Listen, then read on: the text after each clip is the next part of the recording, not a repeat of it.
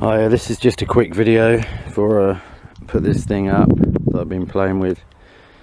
Everything's on tight enough for now. There's not much wind, there's not going to be much wind. The main difference is, sorry it's sideways, the main difference is this motor bracket that I put on. That's welded here, that's free here, and it's got a 12mm hole cut through it for the spindle of the bike motor.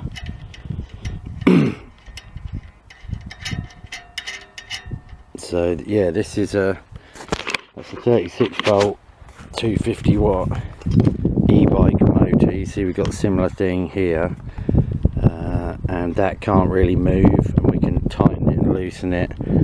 If you're using one of these, what you've got to make sure is that it's pointing slightly downwards.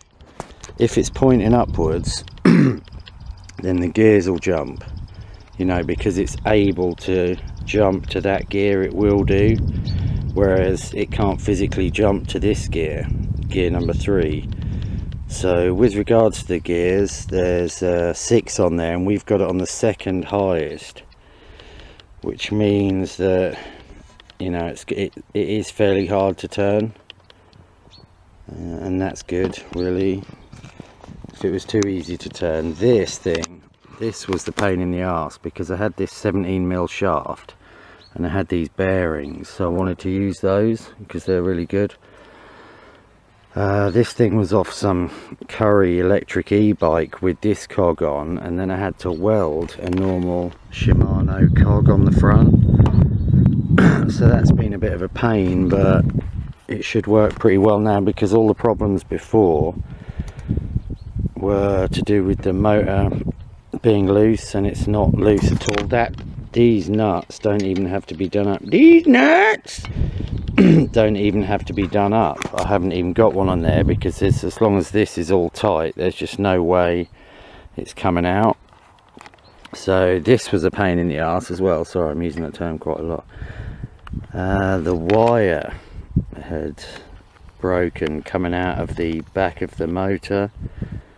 If you're used to playing with these things, you might have experienced it yourself, but I had hacked down some of the thread. I don't know how well my camera's zooming, it's nice and sunny today. Yeah, you should be able to see it. I had hacked down some of the thread, which is quite a scary experience because if you hack through that, it's basically job done, unless you want to take it all apart, and you know. So yeah, a couple of other things, differences there. The pipe was there before, right in the middle, but I've moved it forward, and it's at a slight angle. Hopefully you can see, should be at 5 degrees pointing upwards. It just gets better lift that way. On commercial turbines they'll basically say that's because of another reason, but that's why I'm doing it.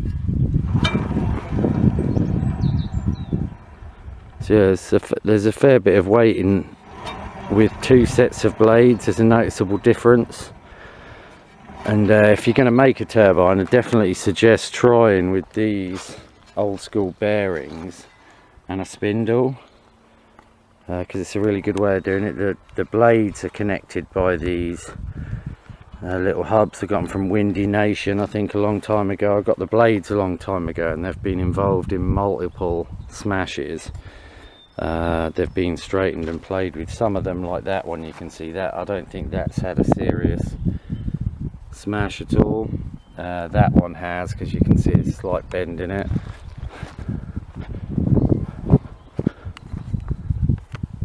Yeah, but we're not got a lot of wind today, so it might not even spin. So yeah, that's it. It was welded together using my 20-pound stick welder, but my MIG welder's fixed now. So a quick note on the tower, that's very cheaply constructed homemade job. It isn't even perfectly sort of equidistant. That and that should all be in a perfect straight line, but it isn't. But it works. I've got a couple turnbuckles gone missing. The turnbuckle thief's been a boot. This is again is very basic. You can see you've got some metal plate screwed into the ground, bolted into the ground, and then you've got the gym pole on a pivot there, and a turbine tower on a pivot. Basically we've got 12 guide wires. That's where the strength comes from. The wires, as long as they're all in pretty solid, can take a lot. I mean, this tower will move as well. It'll kind of sway a bit, as you'll see when it gets windy. But yeah, that's long enough video for now, so I'm going to just tighten up everything 5 times, and then I'll make a video of it going up. The motor's a DC motor, and the power should hopefully come out of here, so I think I'll need to be sorting that malarkey out very forthwith. Beautiful day. Peace out.